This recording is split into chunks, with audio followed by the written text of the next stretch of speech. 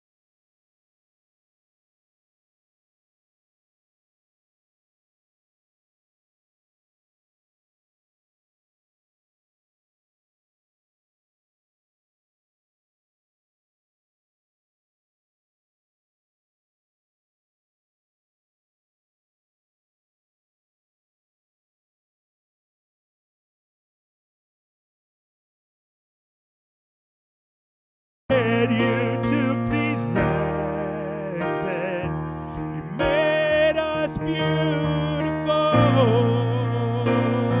For all that you've done, we will pour out our love. This will be our anthem song. Jesus, we love you. Oh, how we love you. You are the one our hearts know. Jesus, we love you. Oh, how we love you. You are the one our hearts know.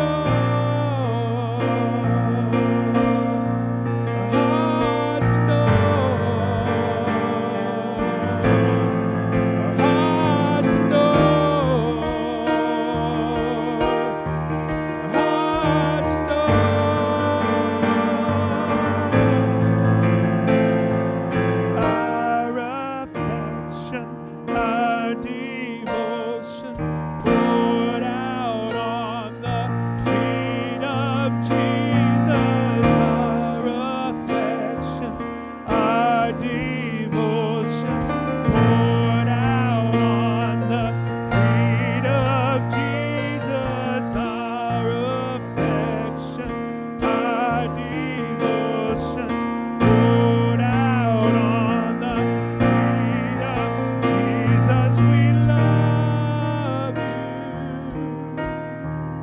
Oh, how we love you. You are the ones our hearts know.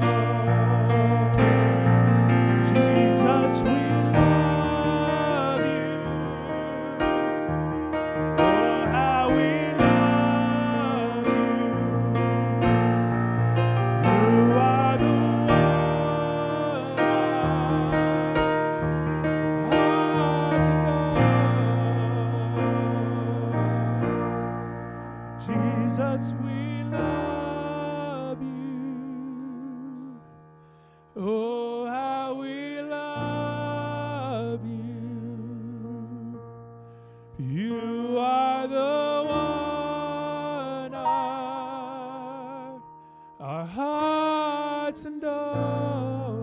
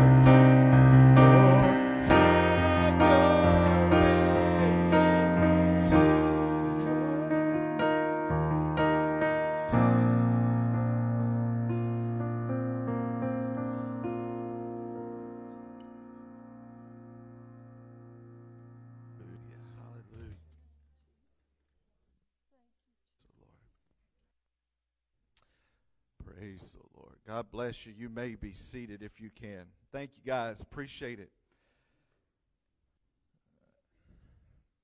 How many knows that in ministry you just got to roll with the punches, right? If you didn't know that, now you've learned that. I got a text early this morning that says, well, Joanne's going to be gone, and then Derek's sick, and Heather's not going to be able to be here. So now what do we do? I said, well, I guess I'll do it. So the fourth string pulled in. So we're going to have to come up with a fifth and sixth string. So if you can play piano, guess what? We're going to need your help. But anyways, I thank God for these guys. Make sure you grab a bulletin before you leave so that you know everything that's going on here at the church. We want to make sure that you are up to date on all the activities. Hey, I just want to say a huge congratulations to these three young people. You, Win First Assembly, need to be proud of our students that went to nationals. They did a great job.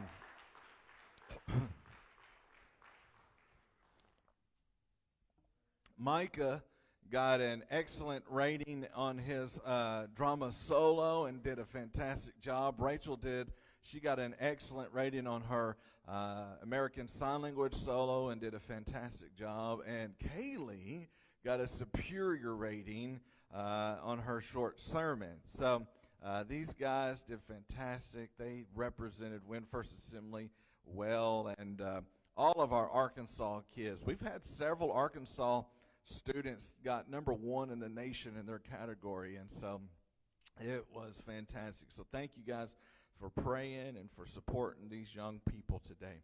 Well, if you have your Bibles, turn with me to 1 Peter chapter 1. We're going to read verses 5 through 9 there. And then when you have found 1 Peter chapter 1, put your finger there, and we're going to jump over to 1 Chronicles chapter 21. So 1 Peter chapter 1.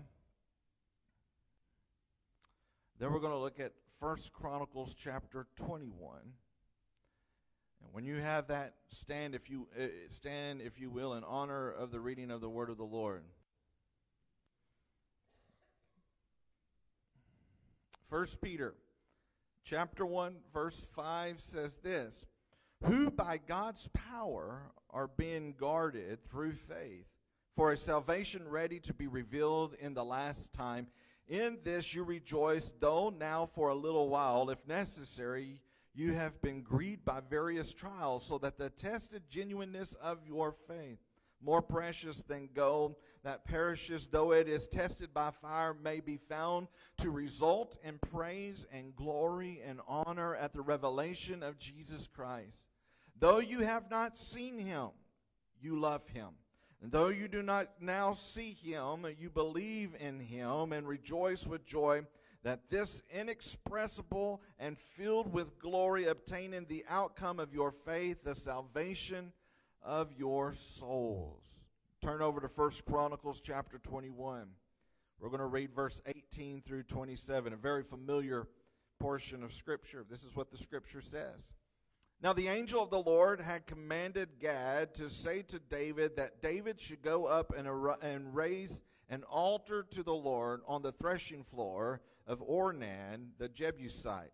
So David went up at Gad's word, which he had spoken in the name of the Lord. Now Ornan was threshing wheat.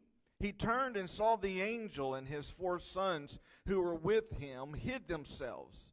As David came to Ornan, Ornan looked and saw David and went out from the threshing floor and paid homage to David with his face to the ground. And David said to Ornan, give me this side of the threshing floor that I may build on it an altar to the Lord. Give it to me at its full price, that the plague may be averted from the people.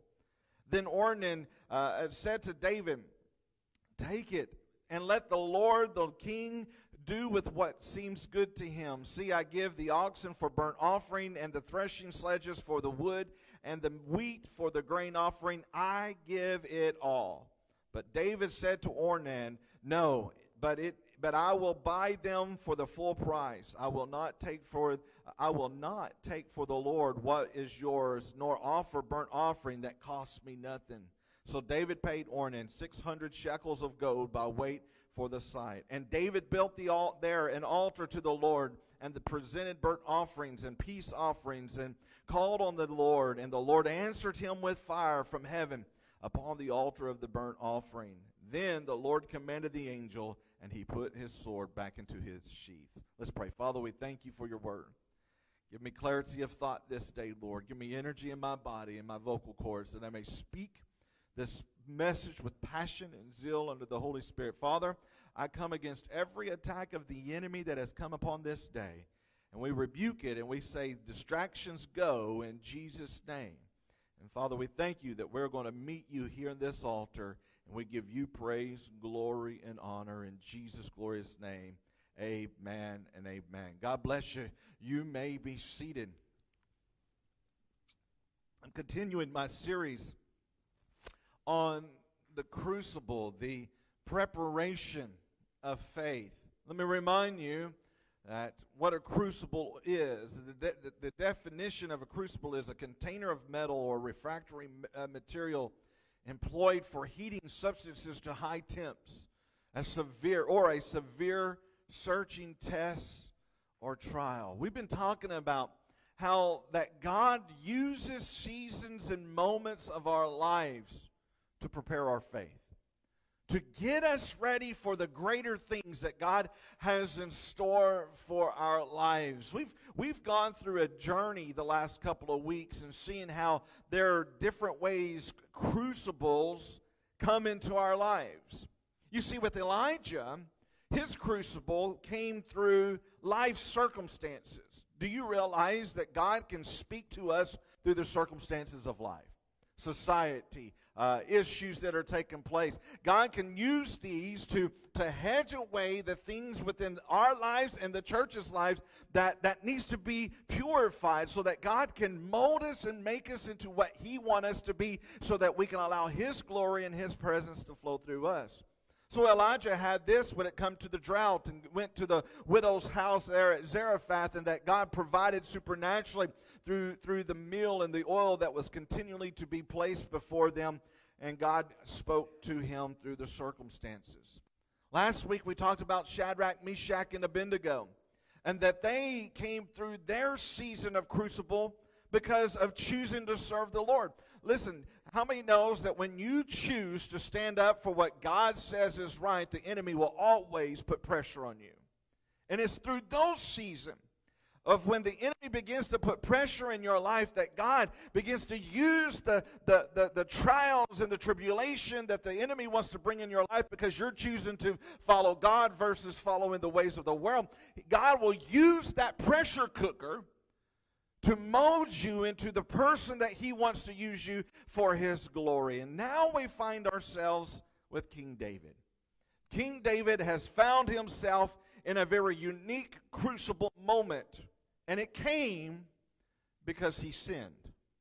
God will use your sin moments, the moments that you fell into temptation, to allow, we call it punishment, but what it is it's God's redempting power to bring you into a relationship with Him and to purify you and to mature your life. Let me give you a backstory if you're not familiar with this scripture. At the beginning of 1 Chronicles chapter 21, we see that David is being enticed by the enemy of our souls to number the people. He took a census.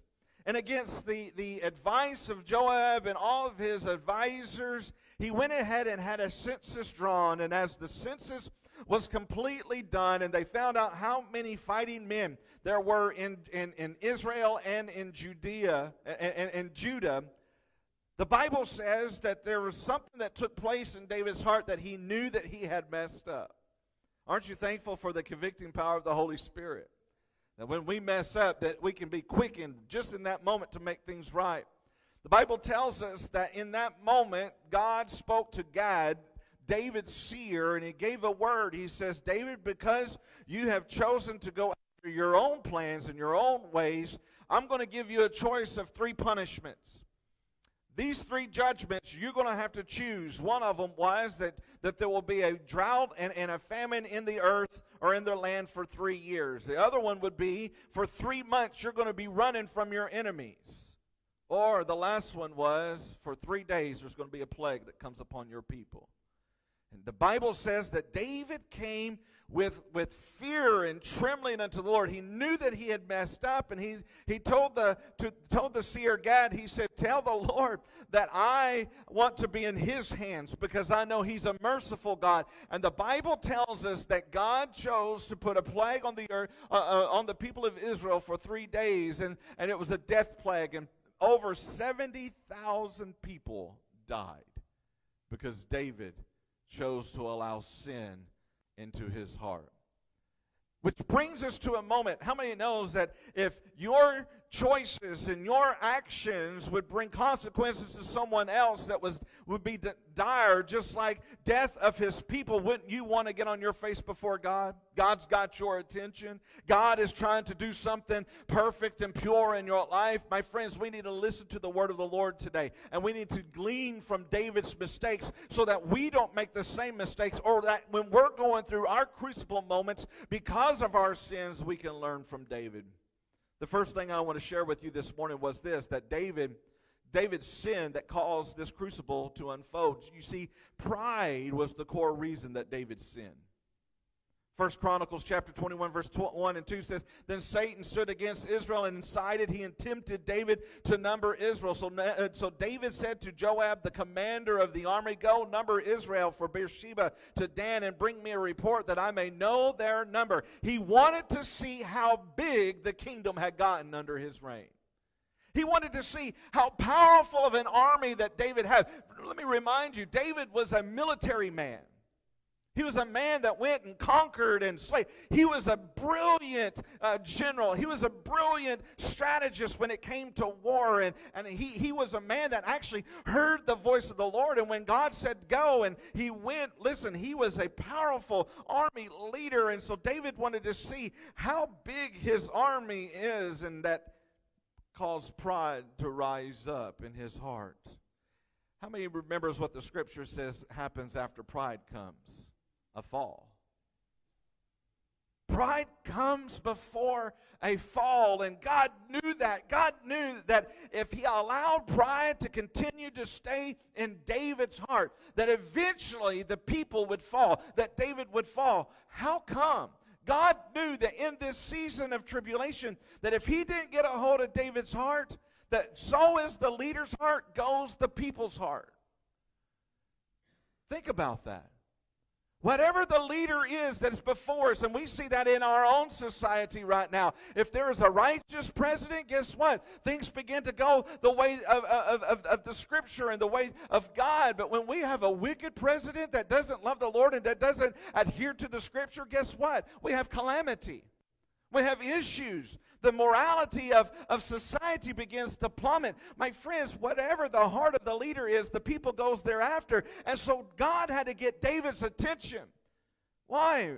Because David was known to be a man after God's own heart. David said that God, I want what you have. I'm not perfect by any means. And how many knows David was not perfect? He was not perfect.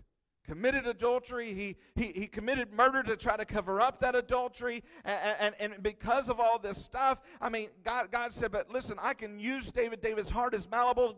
David's heart is something that I can use, and so he's had a man after my own heart. God knew that if I could just get a hold of David, if I could just get a hold of David, I could win the hearts of the people.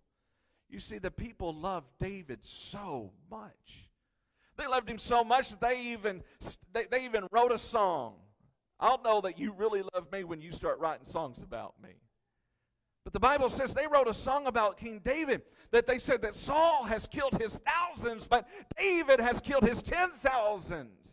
And it was that very song of endearment and love towards King David that got Saul's jealousy riled up, so that he began to pursue David and to try to kill David. But they loved him. They loved David. If David was going to be their king and David was going to march off the cliff, guess where they were going? They were going to march off with David. Why? Because they loved their king. They loved their leader, and God knew how much they loved their leader. And God said, I got to have a king on the throne of Israel that's going to follow after me. I got to have a king whose heart's going to be pure. And so to protect the people of God, God brought David to a point so that he can work on his pride through a crucible. See, when it came time for the crucible moment, God gave David these three choices that I share. But what I love about David is that he trusted in the mercies of God rather than the wisdom of man. David could have easily tried to whizzle his way out of this judgment moment, this crucible moment. But the Bible says that in the 21st chapter of 1 Chronicles chapter 13, he says, "Then David said to Gad, I am in great distress. Let me fall into the hands of the Lord, for his mercy is very great." My friends, when you're going through your crucible moment, trust God with the process. Trust God with the process. Why? Because he's full of mercy. He's full of grace. How many knows that all things work together for the good of those who love him, who are called according to his purpose? And if you love him, and how many knows he loves us, that no matter what we go through, whether it be through the fire, whether it be through the flood, whether it be through drought, whether it be through famine, God's got his hand on you. He may be trying to put the pressure cooker in your life, the crucible moment. He may turn up the heat in your life. But if he begins to turn up the heat in your life, he is going to make sure that you are taken care of in the midst of that moment. And he is going to bring those impurities to the top so that he can remove those things so that you can be strong and malleable and you can be used for his glory. Trust the process. When I was going through my crucible moment, my 3.5 years of anxiety and depression, I asked God if, come on now, how many knows that this is kind of silly, but this is where I was. I said, God, do you know what you're doing? How many's ever asked that question? God, do you even know what you're doing? And you know what the answer is? Yes. Yes, I know what I'm doing. Because his ways are higher than our ways, and his thoughts are higher than our thoughts. And if his ways are higher than our ways, and his thoughts are higher than our thoughts, oh, my friends, I just think we need to trust in the mercies of God. We need to be just like David and says, listen, I don't trust my own foolishness, because everything that I can do will bring a destruction to my life. I'm going to put my hands in God and let the process speak. And how many knows that when we go through the process, God is beginning to teach us what we need to know? And so when there is revelation of what God is trying to do in our lives through the season of a crucible moment, those trials and tribulations, and we have these revelations, my friends, we need to repent. We need to go through seasons of repentance. Especially when our crucible moment has been brought on because of our sin and our rebellion. And when we go through a season of repentance, guess what? The refining process that God is doing in your life will take root. We see that David repented. In verse 8 of our text, the Bible says that David said to God, I have sinned greatly in the thing that I have done, but now please take away the iniquity of your servant, for I have acted very foolishly. How many's ever been there before? God, I've acted foolishly. And because of my foolishness, I need you to take care of me. I need you to forgive me, oh God. And when the judgment began to come, the repentance actually went into a whole nother level. In verse 17 of our text, he says, and David said to God, was it not I who commanded to number the people? Is it I who have sinned and done great evil? But these sheep have done, what have they done? Please let your hand, O Lord my God, be against me and against my father's house. But do not let the plague be on your people. He took it another foot. He took ownership. He took ownership of his sin. He took ownership of his pride. And he knew that the crucible that he was going through was because of himself. And so he repented.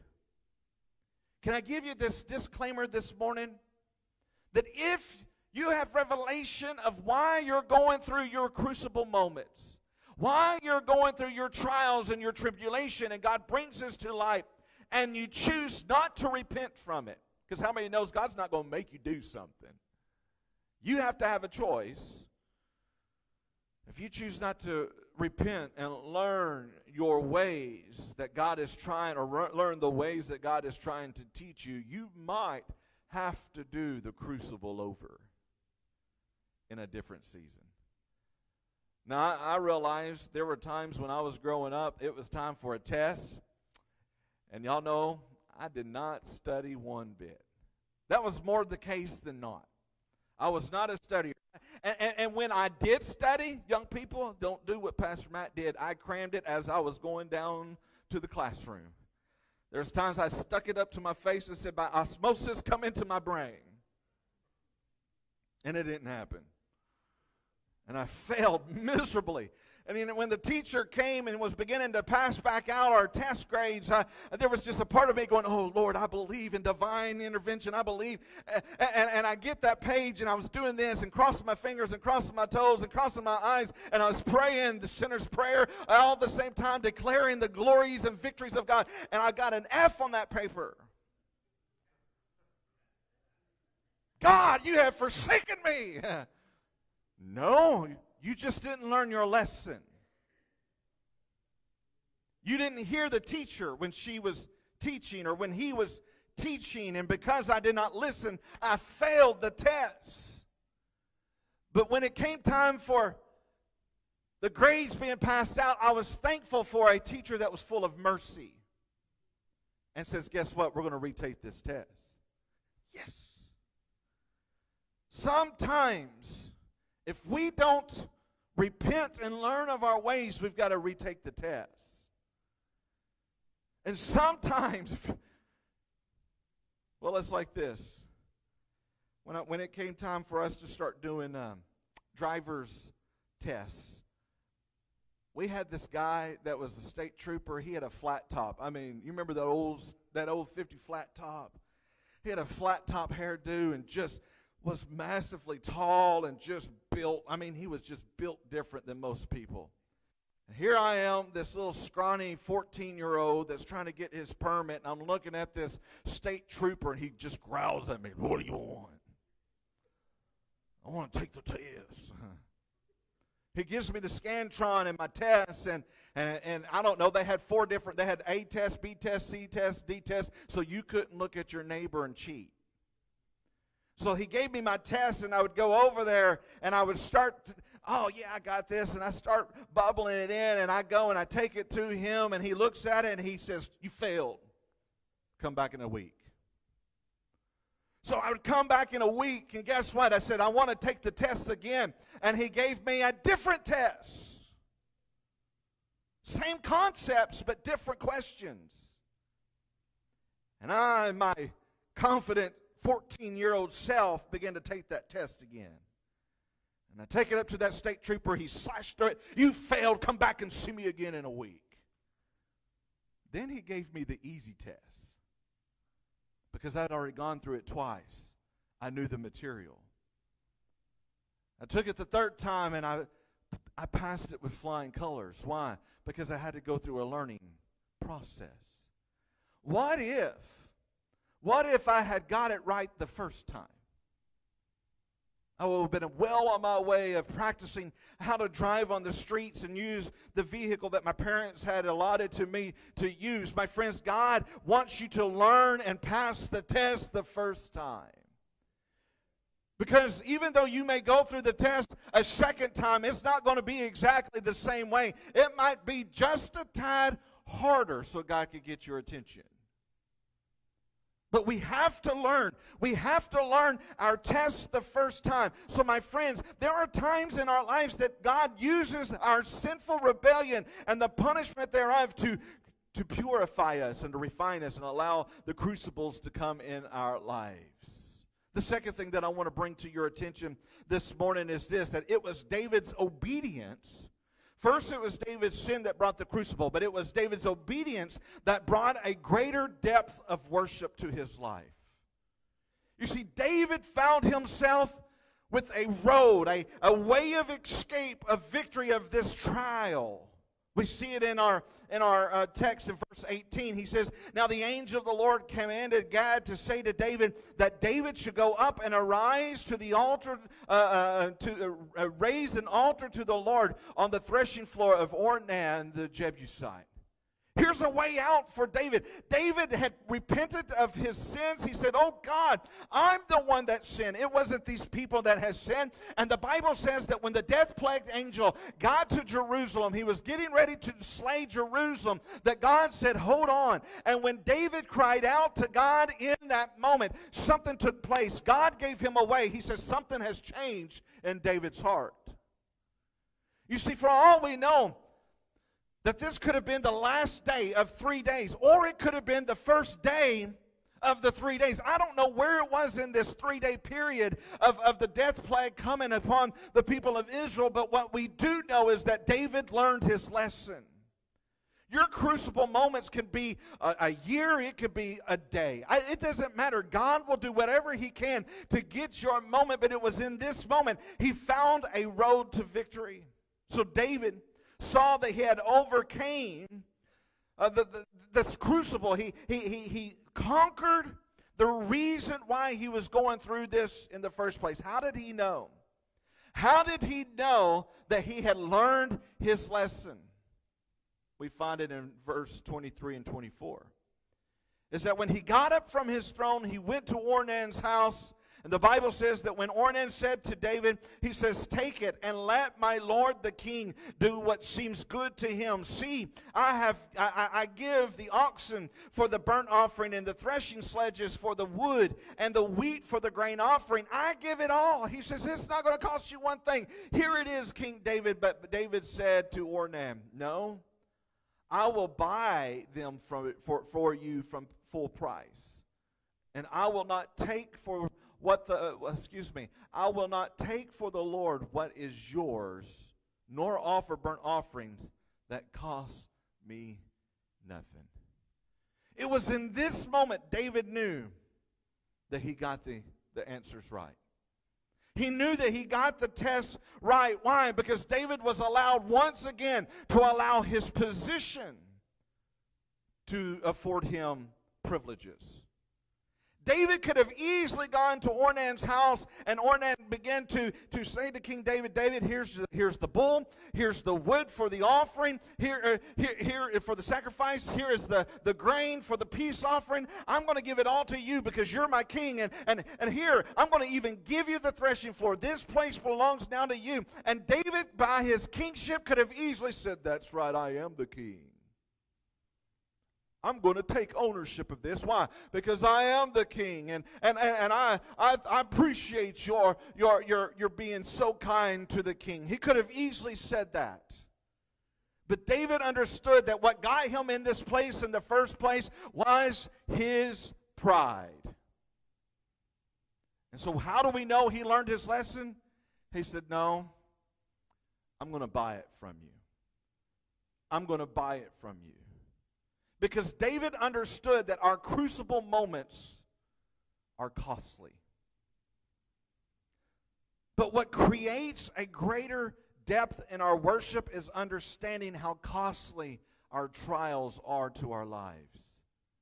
You see, verse 24 and 25 says that David said to Ornan, no, I'm going to buy it from you for full price, for I cannot take to the Lord what is yours, nor offer a burnt offering that costs me nothing. So the Bible says, so that David gave him 600 shekels of gold by weight for that site. It was a costly lesson that he had to learn, but my friends, it was in that moment he understood that his worship was worth it. When you go through your trials, guess what? Your worship better have some depth to it.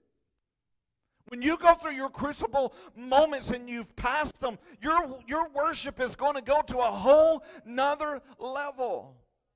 Have you ever been in those seasons where when you begin to sing about the victory of the Lord and how He set you free, and you sung it in one moment and you're like, oh, that sounds good. Oh, that's such a good song. Oh, the writers did so good. Oh, the band is playing it just right today.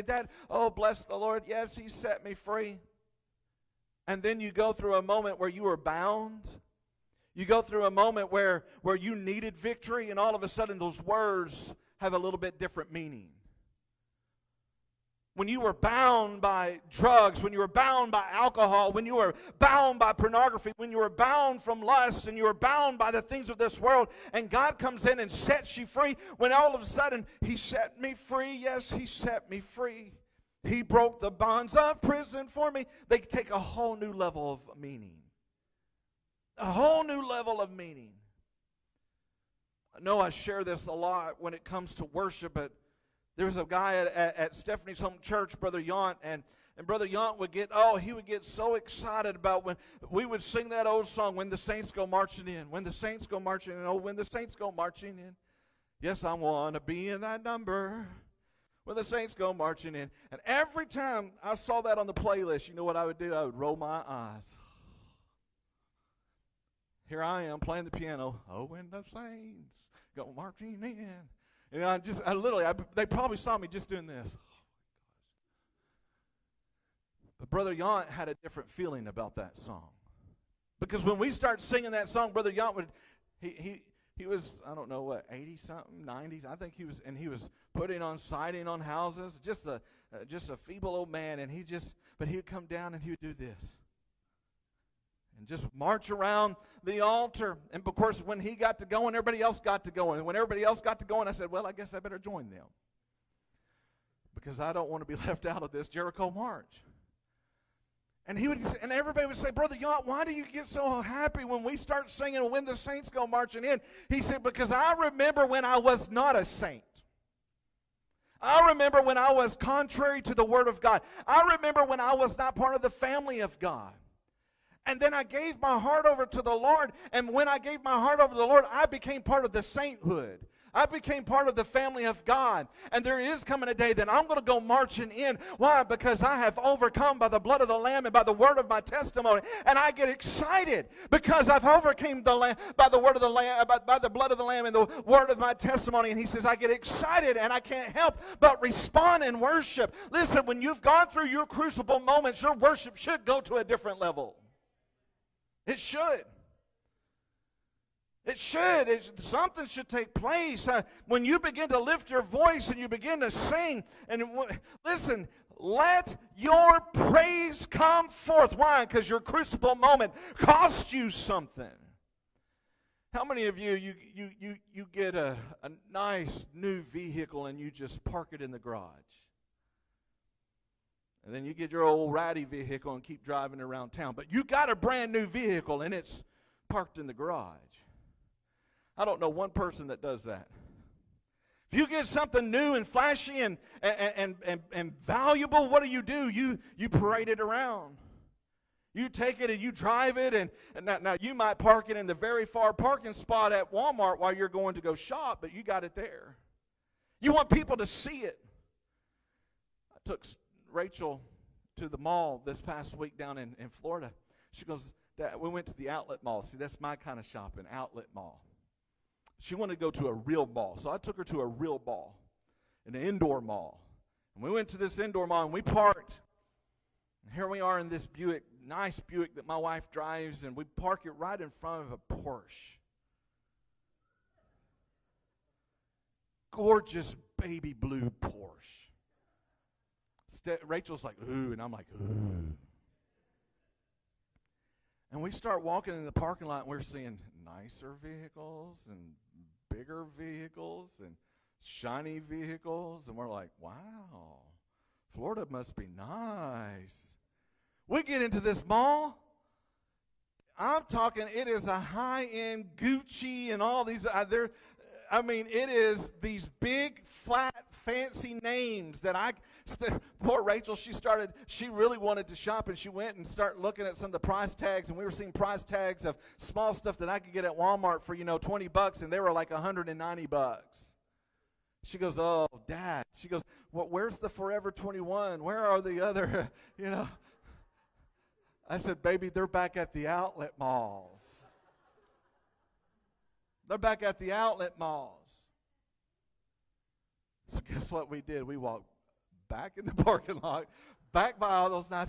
We looked at that Porsche again going, ooh, got into our Buick, and we went to the outlet malls. That's our kind of shopping, ain't it, Ray? It is. But someone that gets all that Gucci and they get all that Louis Vuitton and they don't keep it into the closet. Guess what they do? They wear it with pride. Why? Because it's valuable. There's something flashy and shiny. Listen, when God has done something in your life, wear it. And you're not showing off of how good you are. What you're doing is you're showing it off how good your God is. Don't go through the crucible moment and waste it, because it cost you a lot. It cost you a lot. Worship the King of Kings and the Lord of Lords. Let it rise from the earth to the heavens, and let it be a sweet aroma in the nose of our God. That's what He longs for.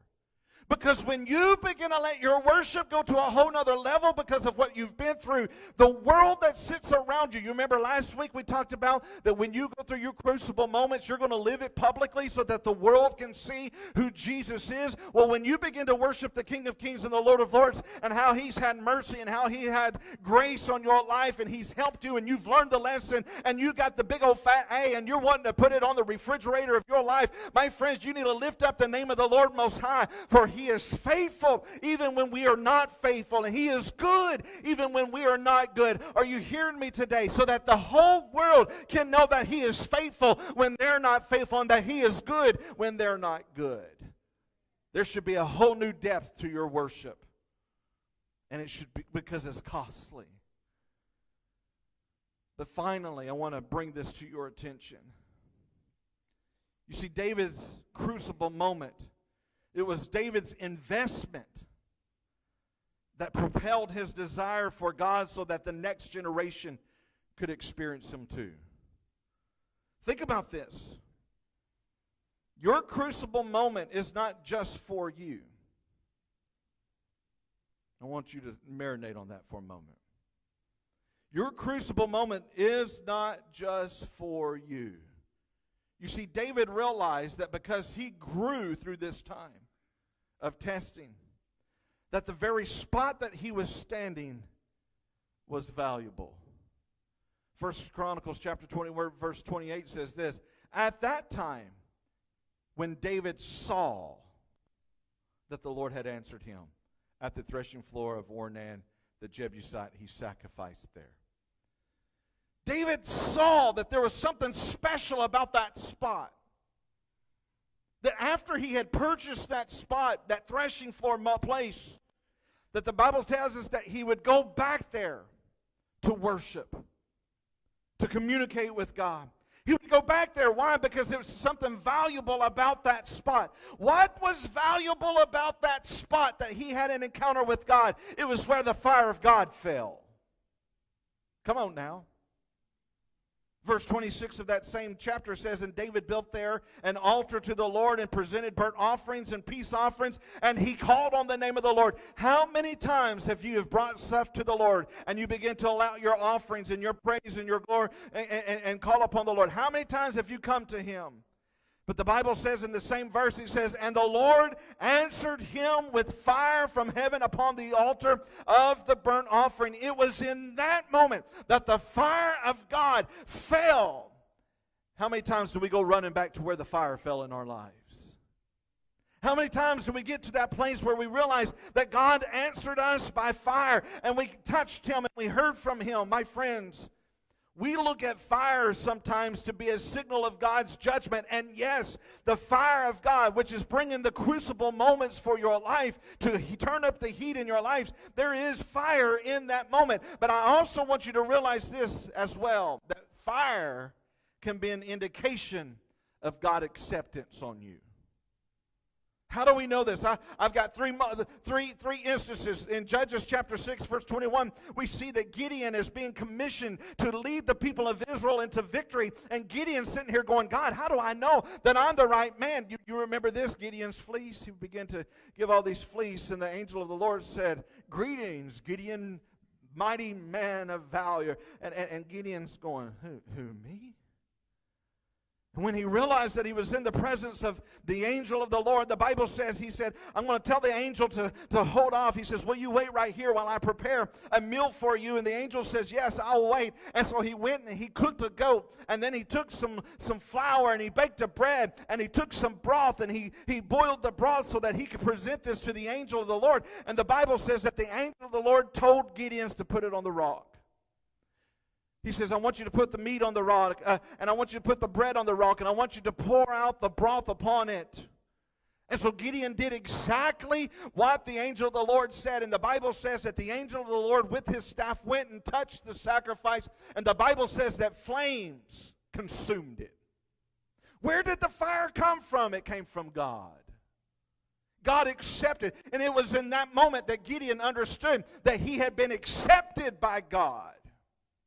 Elijah is standing on Mount Carmel with the prophets of Baal, and he's saying, the God that answers by fire is the true God. And the prophets of Baal begin to try to call down fire from heaven from their God. And all day he got nothing. And all of a sudden the Bible says when it came to the time of sacrifice, Elijah said, it's my turn. And he began to prepare the altar. He put the sacrifice on the altar, and then 3 times he dumped water upon it so that it came to a place where it began to fill a trench around it. And he simply prayed a simple prayer, oh God, let these people see that you are the true God, answer by fire. And the Bible says that when God saw that the sacrifice was acceptable, that fire came down and consumed it, licked it all up.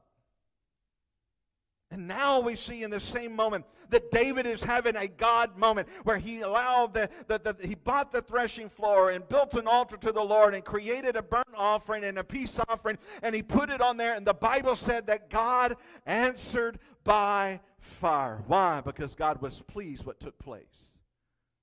When you have gone through your crucible moments and you have allowed the worship to come from your inner beings of those moments of the pain and the struggles that you have gone, and you have offered it up to God, my friends, I challenge you today, let God answer you by fire. I don't know about you, but I say, God, do it again. When the children of Israel were up in the upper room, guess what God did? He answered by fire. Why? He accepted what was taking place in that place. The Assemblies of God was born. It was born in the fires of revival. Oh God, do it again. Do it again. I don't know about you, but I want the fire of God to burn bright in Win First Assembly of God again. Send revival, oh Lord. Do it again, oh God. Don't just do it for me, but do it for the generations to come. How many of you have heard me preach this before? We've got to, if we're going to have a Pentecostal church that's full of the supernatural and the power of God, guess what we got to have on the regular basis? The fire of God. Why? So the next generation can experience the power of God. So then if you want your children, your grandchildren to experience the Pentecostal power like you experienced, then my friends, we've got to let our praise begin to rise on the altars of our hearts, on the threshing floors of our hearts, so that God can send the fire. But guess what? It was in this very place where generations to come would come to experience the glory of in a powerful way. You see, in 2 Chronicles chapter 3, verse 1, we see now that there's a new king. David has gone on. He's already gone to be with the Lord. And the Bible says, then Solomon began to build the house of the Lord, the temple in Jerusalem, on Mount Moriah, where the Lord had appeared to David his father, at the very place that David had appointed, on the threshing floor of Ornan the Jebusite. Think about that. It was the crucible moment that David was going through that brought him to a place where he costly bought the threshing floor of Ornan. And it was in that place, David says, this is where the temple of the Lord is going to be built. And there are traditions that believe it was that very threshing floor. Listen to me, threshing floors are not pleasing. We think of threshing floor as a good thing. Y'all remember back when I preached on the harvest and I preached a message on the threshing floor? The threshing floor was the moment that really brought the true harvest to light. It's what separated the wheat from the chaff. It was the process of beating so that the chaff would begin to waste away and the true harvest would come into fruition. It was in that place that David says the threshing floor is a practical place. It's a powerful place. This is where the fire of God, and he says, I want the temple to sit right here. And they believe, there are traditions that believe that it was in that threshing floor was where the Ark of the Covenant would come to rest in the temple. That the mercy seat that was constantly appealed to on the Day of Atonement, that they would throw blood on it and make an atonement for the people of Israel every year. It was in that moment, it was in that place where God sat and dwelt among his people. My friends, the place that you purchased because of your crucible will be the place where your children and your grandchildren and your great-grandchildren will have an encounter with the glory of God. Your crucible moment is so valuable you don't understand. We look a little bit further in 2 Chronicles chapter 5, verse 13 and 14, that after Solomon had completely built the temple, this is what the Bible says in verse 13. It says, and it was the duty of the trumpeters and the singers to make themselves heard in unison in praise and thanksgiving to the Lord. And when the songs was raised, when they had lifted up the praises with the trumpets and the cymbals and all the other musical instruments and praise to the Lord, they began to sing, for he is good, for his steadfast love endures forever. The Bible says that the house of the Lord was filled with the cloud. It was filled with the Shekinah glory, so that the priest could not stand to minister because of the cloud, for the glory of the Lord filled the house of God. It was in that place, the threshing floor of Ornan, the place that David says, this is the place where I'm having an encounter with God, so that this place would be a valuable place, so that kids and generations coming after me can have an encounter with God. Oh, my friends, Windfirst Assembly of God, you've been through the crucible. You've been through heartache. You've been through trials. You've been through splits. You've been through debt. You've been through good times and the bad times. Don't let that costly crucible go to waste. Plow down. Let the worship rise by that place that says this place is a holy place, it's a sacred place, so that the generations coming after me can experience the glory of God. God wants to do something in this church, but we got to get back to the altar. We got to get back to it. It's costly. It's costly. Don't waste that which you've invested for the next generation. Don't waste it. Don't waste it. I don't know about you, but I want the glory. I want the glory.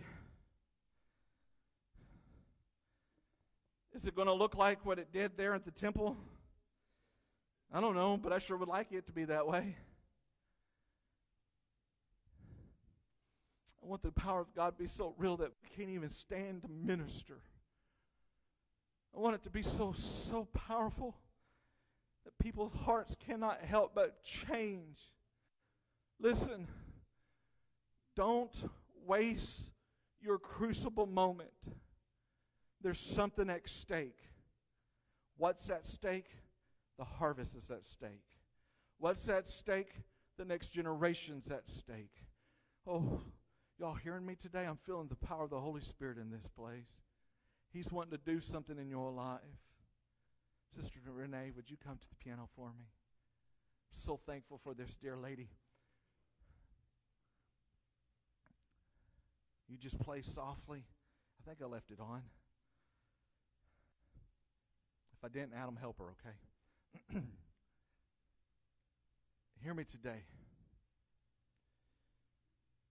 God wants to relight the fire in you again.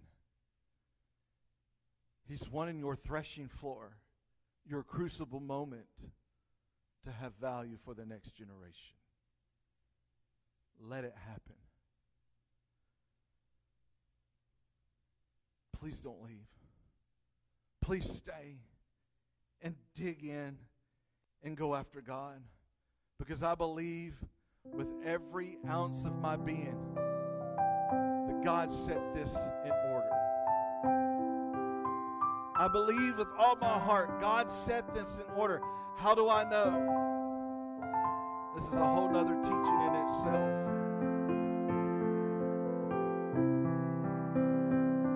when the apostolic sets something in order, the prophetic always confirms it. Holly, if you'll come up here for me real quick. I've got the orange mic.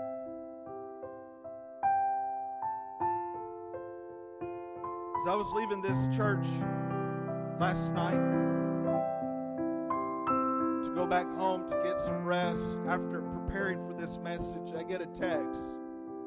And Holly shared with me that the Lord had given her a word for the big church, the Church of Jesus Christ, but also there's a part in that word that's unique and special to Win First Assembly of God.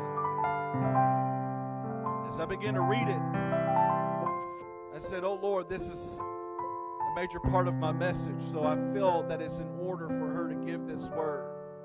So will you receive this word with an open heart today?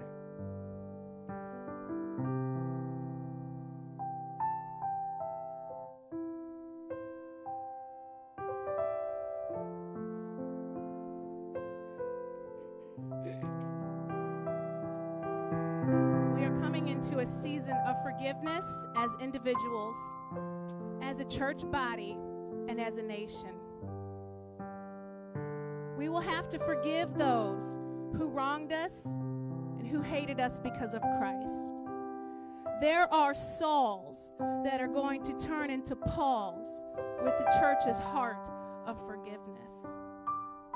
Why is this so timely?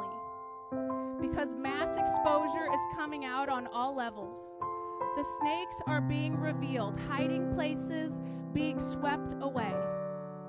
Woe to the church leaders who have done evil and wickedness to their sheep, who have stolen funds, raped and molested their children, have been greedy and sought to financially gain through manipulation of the sheep. Woe to those who have advocated for abortion and called themselves followers of Christ. Now is the time where your crimes against humanity will be exposed in the public eye and unto your own heart. And when your heart is exposed to you, the Lord says, do not be ashamed, because it is my love that is reaching your heart. Do not feel guilty, for if you repent, you will be washed as white as snow. The Sauls will be coming into your church, and they will walk out Pauls. The Spirit of the Lord will hover over your worship. Prepare your hearts. Families will be restored after years of bitterness is uncovered. My church has not yet learned how to forgive the offenses brought against them, but my love will touch the church in a way that has never been felt before, and their hearts will melt in my presence.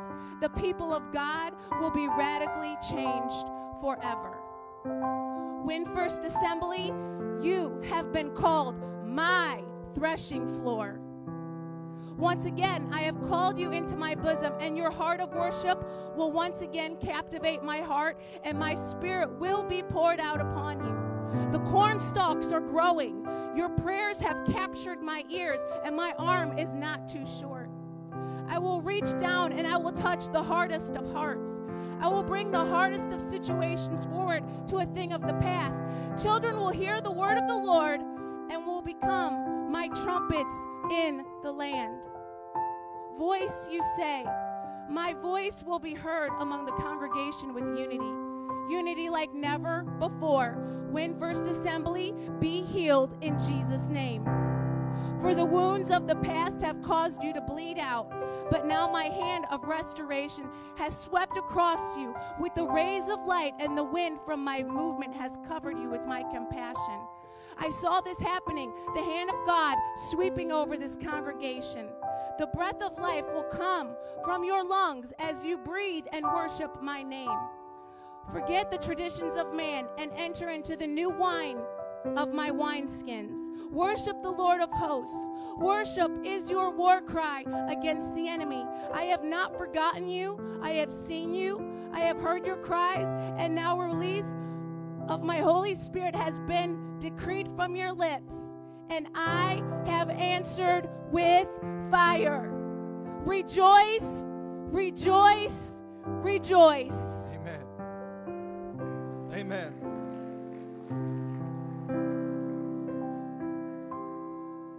I believe God wants to answer by fire. read that last night as I was getting ready to go to bed, I was like, oh, God is doing something. Will you stand with me all across this auditorium? The devil has fought every moment this morning to keep this from happening today. That's why I sent out that message this morning. Don't let the devil keep you from the house of the Lord, because your victory is here.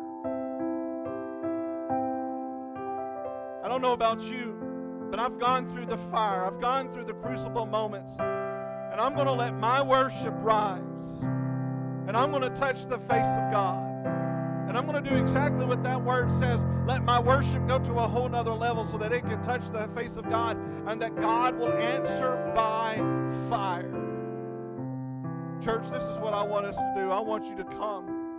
And if God has saw you through a crucible moment, saw you through trials, saw you through troubles, saw you through tribulation, I want you to turn the pain and the struggle of that time into praise, into worship, and create a threshing floor, an altar before the Lord. And I want you to let the holy fire of God to fall on your life. Will you do that? Will you step right from where you're at, come to this altar, and stand or kneel and just lift your hands and begin to worship Him as Miss Renee's playing this song, and just begin to go after God. You don't need anybody singing. Just let praise flow from your hearts. Come on, church.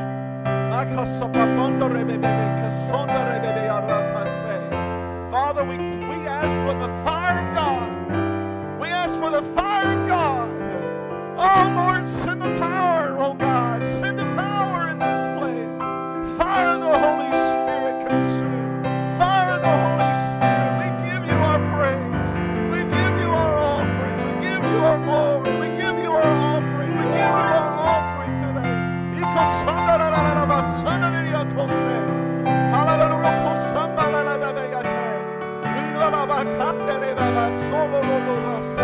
Lord, we give you this moment.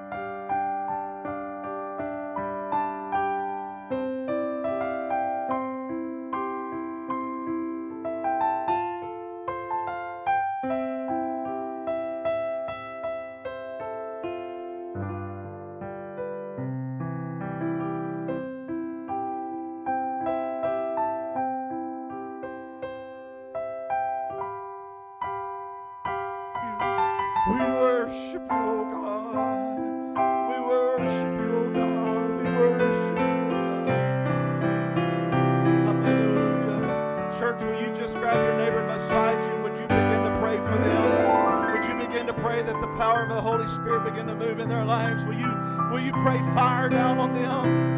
Come on, will you pray for unity in the body? Would you pray for a unity in the Word? Will you pray for unity in worship? Come on, pray for your neighbor. Pray the fire of God down on them.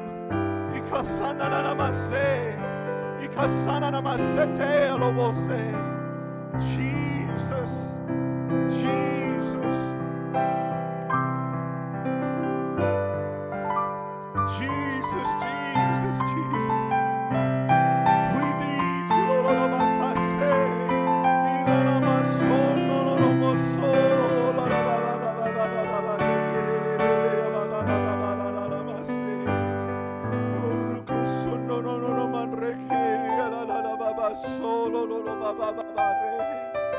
Jesus, fire, fire, fire from heaven. Fire, fire, fire, fire. Answer us by fire, oh God. Jesus, we gotta have you. We gotta have you. We gotta have you. We gotta have you. More of you, oh God, as our hearts cry. More as our hearts cry today, oh God, oh God, oh God.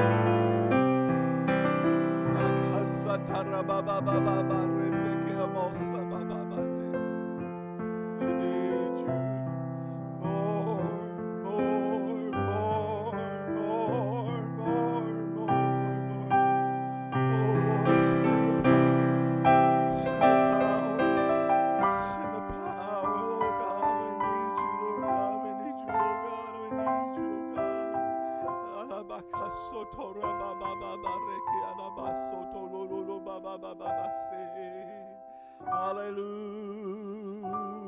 Hallelujah, hallelujah, hallelujah. Jesus, Jesus. My God, my God, my God, my God, my God, my God. Come on, church, just wait on the Lord, wait on the Lord, wait on the Lord. Wait on the Lord, we wait on you, Lord, we wait on you, Lord. We wait on you, Lord, we wait on you, Lord, we wait on you, Lord.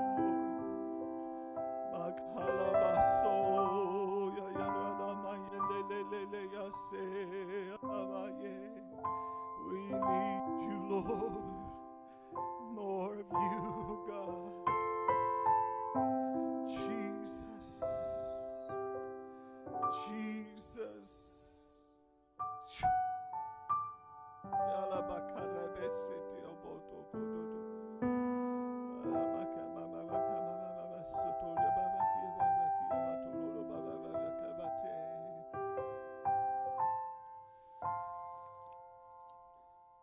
Hallelujah.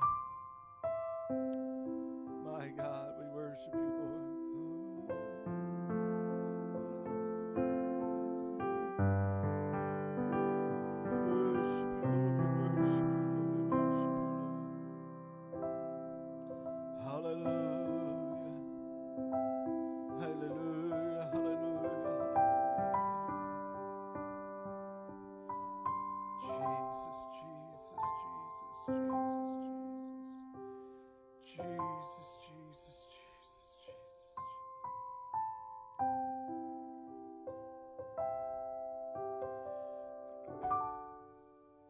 Jesus.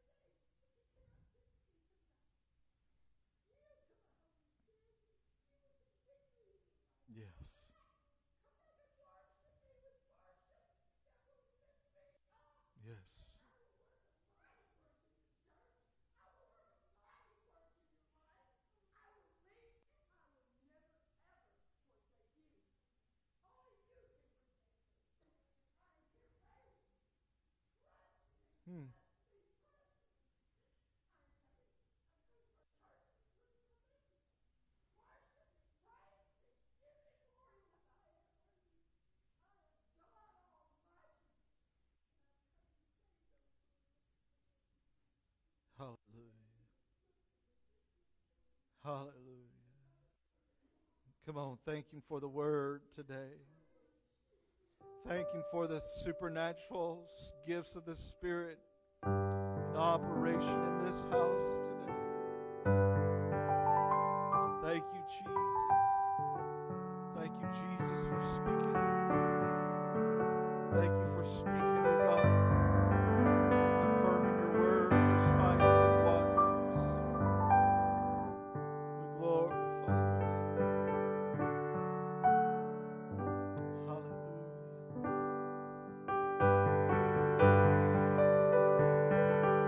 Will you do something with me? As I was preaching, I got word that Sister Kay passed away this morning. So she has longed to come back to church since November to experience the presence of God. But oh, my friends, she's experiencing that presence in a whole different way now.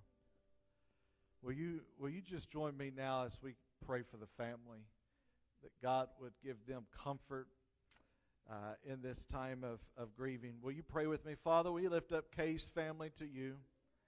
Lord, we don't mourn in sorrow after Kay like those who have no hope. For, Lord, we know that to be absent from the body is to be present with the Lord. So, Father, we ask that you would give every member of every Kay's family, Lord God, Trey and April and everybody else, oh God, give them peace, give them strength, give them comfort in this season of loss. I pray, Holy Spirit, that you would make yourself real to them, oh God. Lord, I pray that you would bless them, strengthen them, comfort them, I pray. Oh God, I pray that the same glory that Kay is experiencing today, that we will continue to see a glimpse of it here on this earth. And I pray, oh God, that we glorify you. We glorify you. We glorify you. Touch them, we ask, right now in the powerful name of Jesus Christ. Jesus Christ. Amen. Amen. I'm going to challenge you to be here tonight. The first Sunday nights of the month, we've designated or declared it a worship and prayer night. It's a service. It's not just something we're doing. It's a true service. But come ready to worship like we've heard. But come ready to wage war through prayer and intercession. I'm heavy for what the enemy is trying to do in our community. Just this week, found out another who has, like the scripture says, that has given up the natural ways of life to go with that which is unnatural. And this spirit of homosexuality and lesbianism is ramping up in our community. And guess what? It's time for the church to stand up and to say, it shall not. And it will not touch our kids. And the only way that we could do that is to plow deep into the ground and hit the wells of the Holy Spirit and let it. Listen, how can someone go away unless they've experienced the power of the Holy Spirit? The true supernatural experience. And so I challenge you tonight, come, so that we can dig some wells, so that we can drink from and that our kids can drink from, so that they will taste the supernatural. How many's glad that you've came to church today? Amen. How many's glad you're not going to let the devil have any kind of victory in your life? Father, I thank you for your people. I thank you for your people. Their heart to follow after you. I pray, God, that you would bless them. Many are tired from travel and the activities of the week. I pray that this will be a day of rest for them. They'll have rest in their mind, their body, and their spirit. Bring us back safe tonight that we can worship you and in spirit and truth. And Father, we love you and we give you the praise, the glory, and all of the honor. And in Jesus' name we pray. Amen. Amen. Hug your neighbor's neck. Let them know you're glad to see them in the house of the Lord this morning. God bless you. We'll see you tonight at 6 o'clock.